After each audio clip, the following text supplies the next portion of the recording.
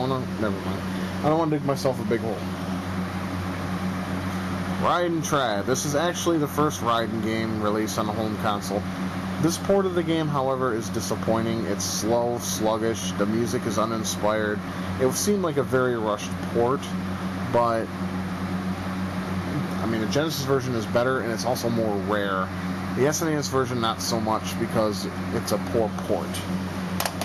However, if you really need a Raiden fix and you don't have a computer that can run MAME good enough, just get the SNES version. It'll soothe out your fix.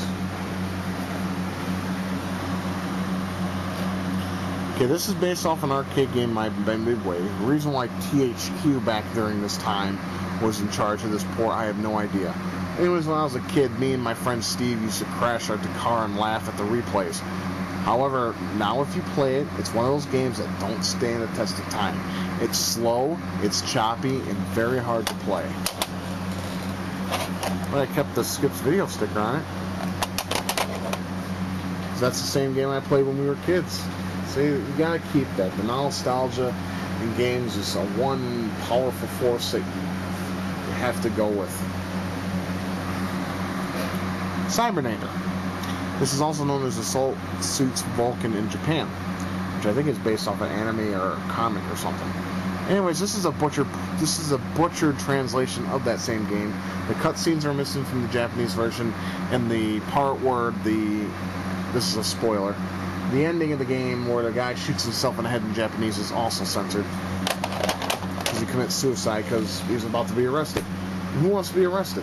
Rather just kill yourself and get away and not deal with the piece of shit judicial system that we have in this country. But that's just my opinion anyways. Mario Paint. Which is, I'm glad I showed you this cartridge. Because, well, here, I'll be honest. I own two of them. This was given to me by a friend. And this was bought. And you're like, oh, do you have the mouse and the pad? Does this answer your question? So I can play the little fly swatter game.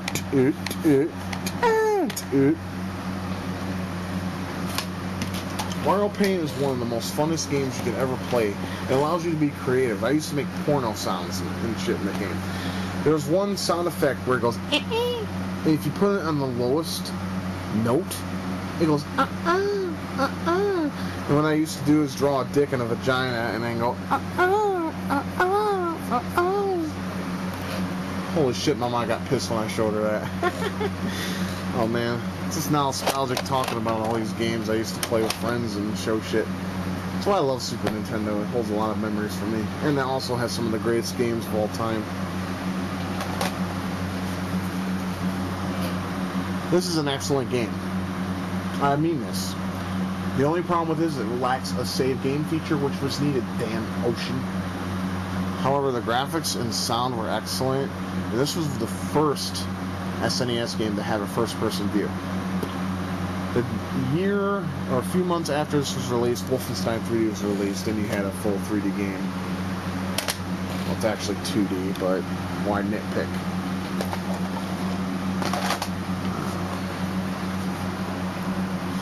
This was actually released in the Genesis, I just found out recently, called SV4. This is called Firepower 2000.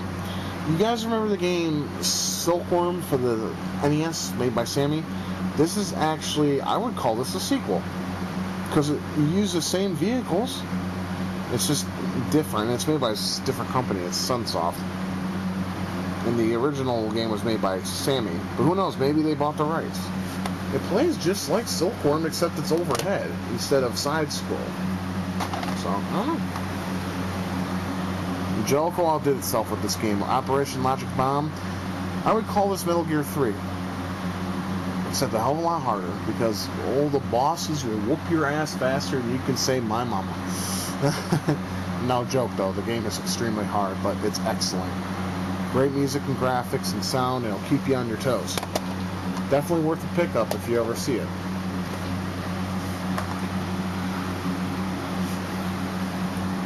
My favorite Castlevania of all time I'm holding in my hand right now. Super Castlevania 4 is nothing short of a masterpiece. Great bosses and graphics, nice effects, and excellent gameplay. You cannot get any better than Castlevania 4. I mean that. I love this game. It's easy, but it's great. I wonder if the Japanese version is harder. Someone tell me if it is. Oh, wow. This was sticking on one of the back of my games. I guess I'll show this off. Yeah, it's a Mega Man 2 sticker. I was sticking on one of my cartridges. Which was... one thing I hate about Ultimate MK is the cheap AI. This is no exception.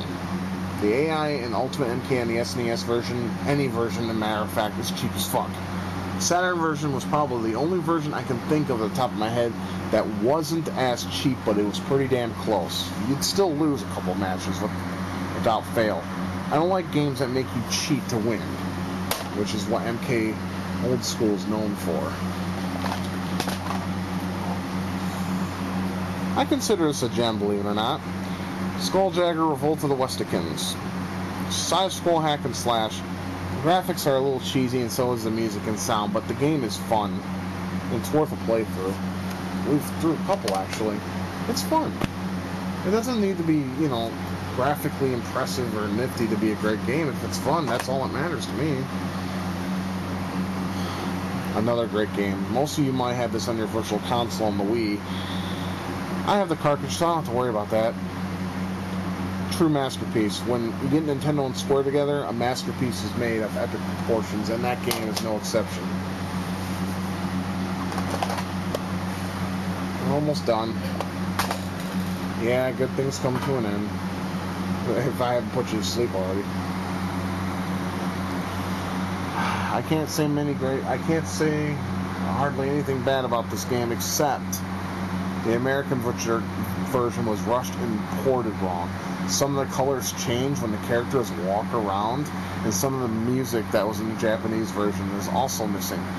But, as an American release, this is probably the best Double Dragon to date, because of the different moves and combos in the game, and you can actually grab the hands of your enemies that punch you, and you can retaliate. This was deep as a side-scroll beat-em-up, but it was slow. Nonetheless, it was 2 players, and it played like the graphic style to me was Streets of Rage-esque.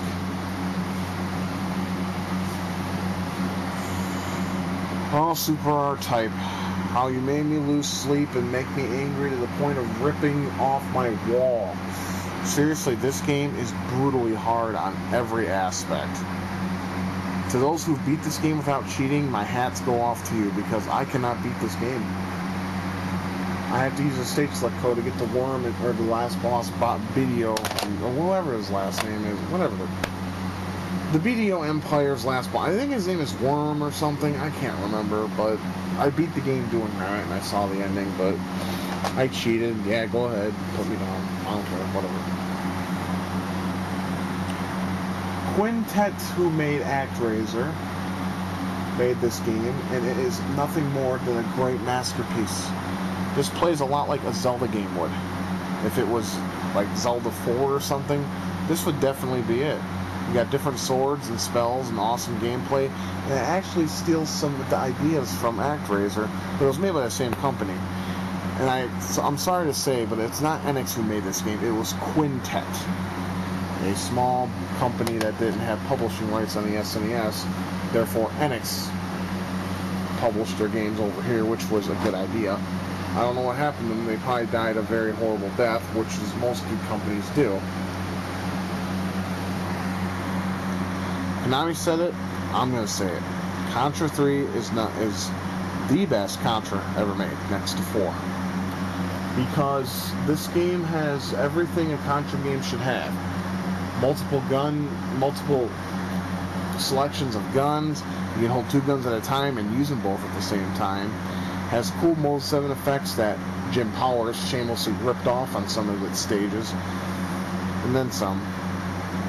Truly an epic game. I like the first 3 Contra games. Beyond that, they don't hold a special place in my heart. 4, on the other hand, was a step in the right direction. Here's a classic game I used to play on the Macintosh, and the Super NES version beats it tenfold. It's called Spectre. It has the classic version of the game and a remade version of the game. You can have great sound effects, and or you can have the classic sound. The game does not have vector graphics. It has the polygons. It's one of those endless high-score games, which is pretty good. I like it. There was a lot of controversy with this because a lot of people didn't play because do that old fuck in the front of the game. This is also a shmup. A very good one at that. It's slow in some parts, but it's a good game. If you like any shmup like Gradius and all that, you'll like it.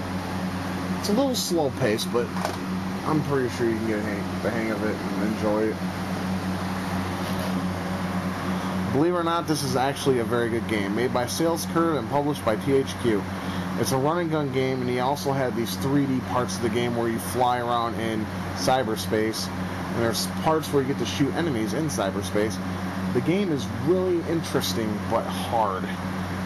Really a good THQ game. This is when THQ started making decent games for the Super NES and other systems and the like games like Wayne's World and Home Alone. Terrible. This game has a cult following. I don't know why. This game is insanely, unfairly hard. But I can see, I guess, in a hardcore sense, why this would be a game made for people who are interested in cult classics. For this, it's very hard. I'll never beat this game. It's way too hard. Graphics are good and the music's good though. But the gameplay is just, oh my god, it's brutally hard. I'll never beat it. Never. It's too hard. Sorry. Okay, this is the worst shmup ever made. I think, if memory serves me, you only have one life and that's it. No continues, nothing. It's crap. Bought it for $2 though. What do you want? Hardball free. Baseball. Simple. The music sucks. The gameplay's decent. Genesis version was faster though, so stick with that version. Let's see. One of the hardest fighters I've ever played on a console. Art of Fighting is not that great of a game. I'd rather play the Art of Fighting team on King of Fighters because the system is more balanced. Art of Fighting is unfairly cheap on any system. The Super NES especially. The Neo Geo version was playable to a sense, but it was still hard. Okay, the last 3 games. Arkanoid. You like Arkanoid? Of course you do. It's a classic game of ball and paddle. This game will knock your ass off and it's extremely long. It has a password system so you can save your progress. Very fun game, and it was one of the last games released on the SNES, which was a very sad time for me. Let me get this out of its plastic. Yes, Killer Instinct, the best fighter. It's my favorite fighting game of all time next to Street Fighter. I like the combo system and the soundtrack. Some say that Killer Instinct 3 is making its way to Xbox. We'll have to see. Even if it does, I don't care. I may not play it because, well, I'm a Nintendo fanboy. So, yeah, I know. I can play on my brother's Xbox if he gets it, but chances are I won't play it much. Because it'll be uninspired just like every other damn game made today. Actually, I got more games I gotta push my carts out of the way to get to them, though. Because they're still in boxes. Okay. Top Gear. Great racing game. I actually heard this was made by the same team that created Lotus Turbo Challenge. That game sucked, though. Top Gear was a more enjoyable version. Top Gear 2. Also a great game. Actually, I like this better than the first one because it doesn't have the split screen. It doesn't have that piece of shit red car that drains you of all your fucking health. Or, I mean, fuel, excuse me. I apologize. Earthworm Jim 2. And you know the amazing thing about this? I bought this sealed for $12.99. And it's still got all its inbox credentials, like the manual. Got that? Yeah. Yep, I got this brand new off eBay for $12.